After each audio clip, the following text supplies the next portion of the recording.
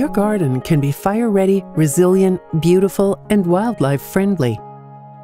This video focuses on strategies for providing habitat for wildlife, improving soil, conserving water, and sequestering carbon, all while following guidelines for defensible space within 100 feet of a home. Many of today's critical issues troubling our planet can be addressed in our home gardens.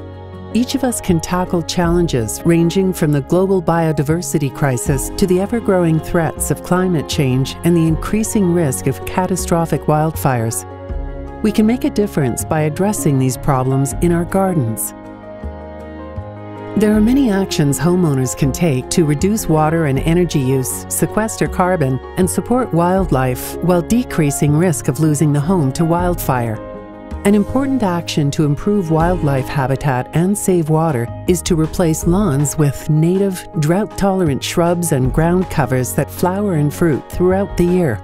In fact, many cities and water districts will pay homeowners to do this. And if a lawn is needed in part of the garden, there are water-conserving native grass options available. Planting in islands or clusters of vegetation will provide shelter for wildlife to hide from predators, while non-flammable pathways between plant groupings will interrupt the path of fire. Remember, since all plants will burn, there are no fire-safe plants.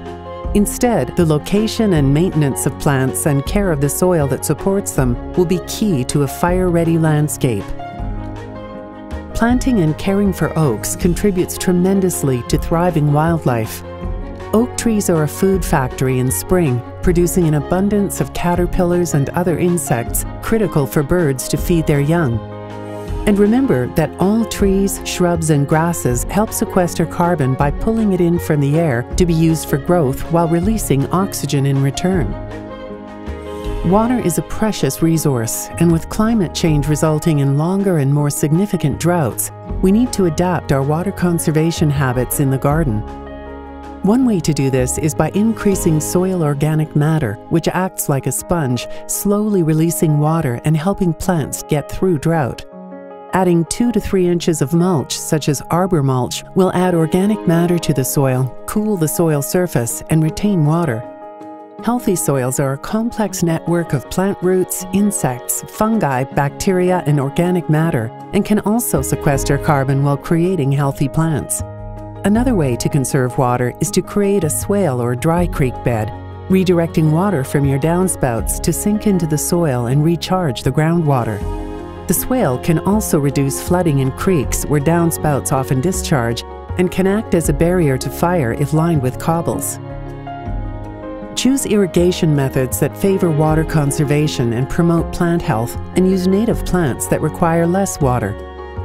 To minimize your home's energy use, plant trees to provide shade on the sunny south and west side of your home, especially deciduous trees that lose their leaves in the winter, providing sunlight in the cold months.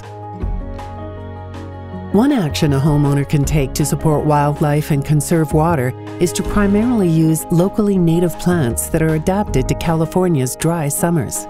Many pollinators will more readily feed on the native plants with which they've evolved over millennia.